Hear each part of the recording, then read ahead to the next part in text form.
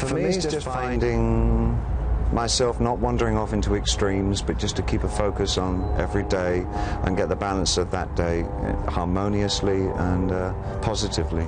It's really the object of living through each day for me, anyway. Lennon I really dug. I thought his writing was really strong, muscular. It was just a joy to work with him in the studio that one time. It was like every British kid's dream, in a way.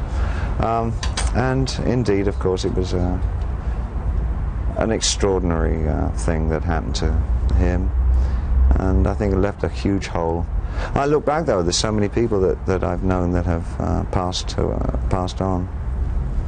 Mark Bolan from T-Rex was another very close friend of mine. He died in a car crash in '78. I think enough of those, and you really start to reconsider every day for being something, for really being a jewel, really being something very precious.